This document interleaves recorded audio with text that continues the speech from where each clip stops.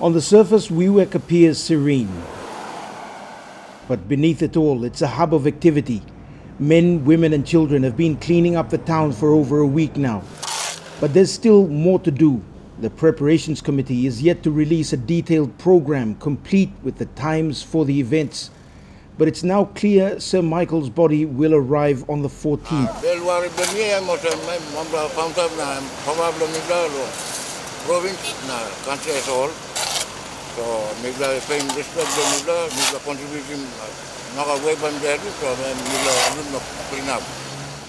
Sir Michael Somare Stadium in the center of Wewak is being readied for the arrival of the Grand Chief.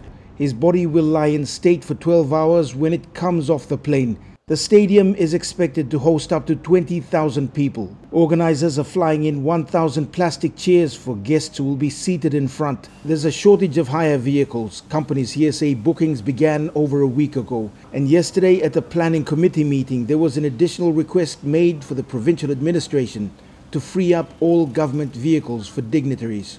Every hotel, every guest house is full, and by Wednesday, schools will be opening up their doors to accommodate visitors. At least 2 of our hotels are booked out, already paid for. We have prepared for our schools to be designated for people that are coming.